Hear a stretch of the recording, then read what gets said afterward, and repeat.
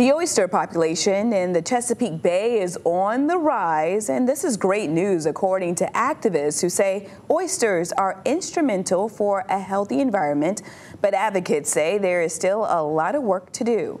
Emily Harrison has a story. When you think of the Chesapeake Bay, your initial thought might not be oysters, but it should be at least one of them, as a single oyster reef represents $40,000 of annual economic benefit, according to Chris Moore, the executive director of the Chesapeake Bay Foundation. You know, oysters are so important both to the economy and ecology of the Hampton Roads region and the Chesapeake Bay region as a whole. In a newly released report, the Chesapeake Bay Foundation found the oyster population is finally rebounding, thanks to several conservation efforts, as oysters have been overharvested for decades. If you go back even into the late 1800s, when we had a very robust oyster fishery, we were probably overfishing oysters at that time, and the population started to go on a downward trend.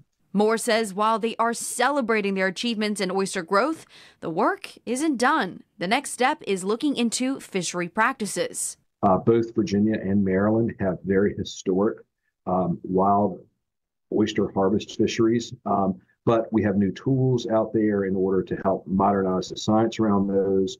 We want to make sure this decision-making around those is something that's open and transparent. Once that is accomplished, Moore says Virginia will truly be a pioneer in reclaiming our water and wetland environments. He says his organization will be sending several recommendations to the General Assembly to make sure this happens. Emily Harrison, 13 News Now.